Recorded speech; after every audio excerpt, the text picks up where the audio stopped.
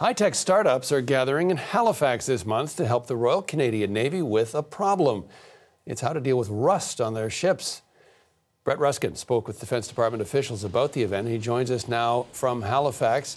Brett, rust never sleeps, particularly in a saltwater environment. What can you tell us about these new technologies being tested? Yeah, John, so they're using ultrasonic devices, magnetic sensors, even drones, all kinds of gadgets and machines to try to help the military to save money in its ongoing fight against corrosion aboard its ships. ASMD north at 5. Canada's Navy has all kinds of ways to defend against threats at sea. But there's one enemy they simply can't avoid: rust. If there's, a hole in the ship where you have water bellowing in, you have a serious problem. Before it gets to that point, though, maintenance teams work to inspect ships, spot corrosion, and replace parts. Trouble is, right now, when they do find rust, it's hard to tell how far it's spread. So you literally have to cut a hole in the ship and then replace it with steel. That's what's the main issue is for cost. It could be, you think it's going to cost you $1 million, but it turns out it's going to cost you $20 million.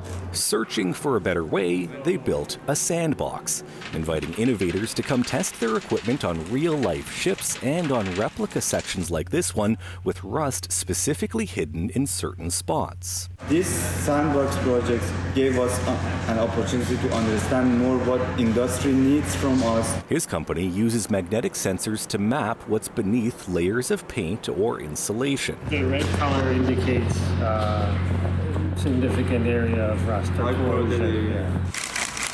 Other companies used acoustics to tap on the metal and analyze the sound waves.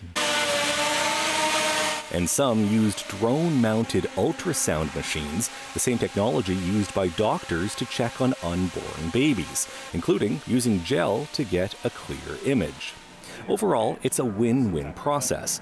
Companies get access to ships to test their gear, and the military gets an up-close look at the latest rust detection solutions, all with the possibility of a contract being drawn up. So if we see a viable option, there are tools in place for us to actually go ahead and start the procurement process. And so this sandbox project, where companies can come and play and test out their equipment, their high-tech gear, continues on for most of this month. And so there's been folks here from BC, Ontario, Quebec, south of the border as well, who paid on their own dime to come here and test out this equipment to get this opportunity to, again, see how their high-tech solutions can deal with this low-tech problem of rust on ships. John. Brett, you may know one of my hobbies is old vehicles, and I know that the minute you strip a vehicle down, the minute the metal is exposed, it gets rusty. It happens virtually overnight. So are they talking about using these high-tech strategies on some of the older vessels out there, or new?